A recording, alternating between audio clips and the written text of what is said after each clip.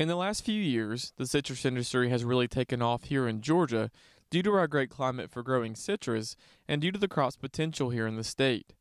Lindy Savell is one of those producers that saw the crop's potential 4 years ago and started a citrus grove called Joe Nina Farm in Thomas County. When I retired from my previous career, my husband and I knew we'd be moving back to these two small farms that we have in South Georgia, and we wanted to do something with them. We wanted to kind of bring them back to life. They'd been sitting here idle for several years, so we researched. We went to different conferences, everything from blueberries, olives, strawberries, pecans, and we just kind of landed on citrus and felt like that was a good fit for our small farm and what we wanted to do with it. We wanted to bring it back to life, our farms, and use the commodity that we were growing to do a give back for our state.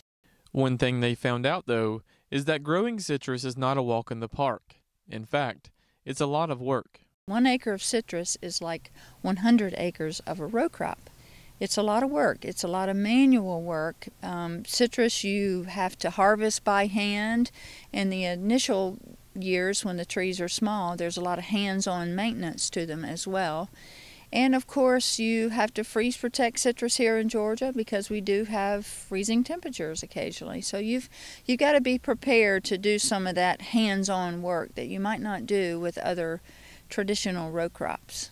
And just like every other commodity, growing citrus doesn't come without some challenges. Some of the challenges right away are having access to good quality trees, but Georgia has about 5 nurseries now that are producing trees in the state for our growers. So that's the first thing. And then of course, 70% of Florida's market's been devastated by citrus greening. So we are very hopeful that in Georgia in our commercial groves that we don't get citrus greening, and if we do, that there will be a cure or at least something we can do to prevent the devastation that Florida and other states have experienced.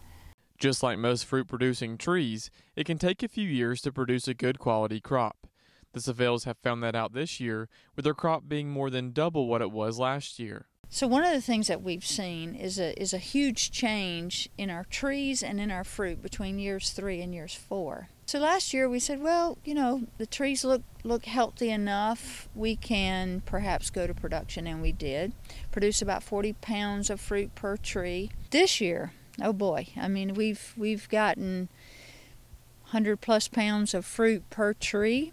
Most of it is really good. And people told us, it would take to about that 4th year for trees and the fruit to be ready for production in Satsumas. And that's been proven to us this year. Reporting in Thomas County for the Farm Monitor, I'm John Holcomb.